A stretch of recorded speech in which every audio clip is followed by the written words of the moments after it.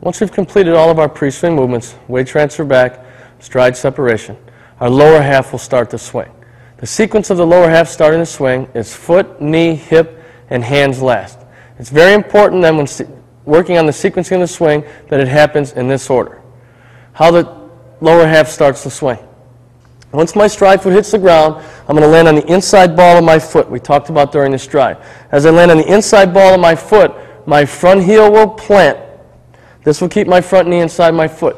Once this front heel plants, the back heel is going to lift, which turns the back knee. The back knee turns, which turns the back hip, and the back hip is going to knock the front hip out of the way.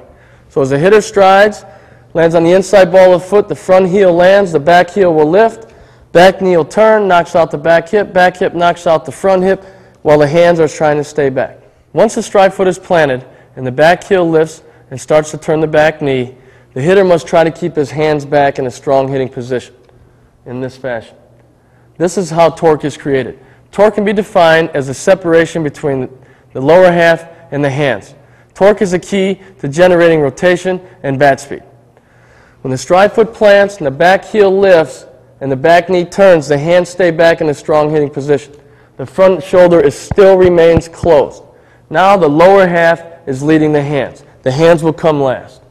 A lot of young hitters and a lot of professional hitters as well, when their stride foot hits the ground, their first movement is they try to start their swing with their hips, and they don't start from the ground up. When a hitter starts his swing with his hips, in this position right here, the front shoulder will start opening and the hands will start coming forward. Now we said torque is created by the separation between the lower half and the hands. So in other words, the back knee and the hands should be in this position.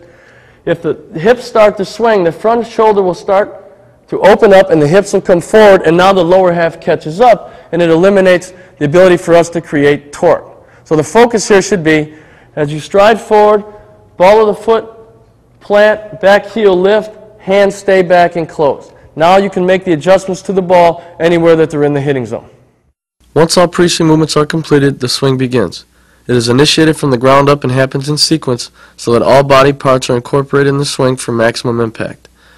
Once the stride foot heel is on the ground, the back heel will lift and initiate rotation. The back knee will then turn. As the foot and knee begin rotation, the front side can remain closed and set up the hips to lead the hands. The hands are still back in the launch position.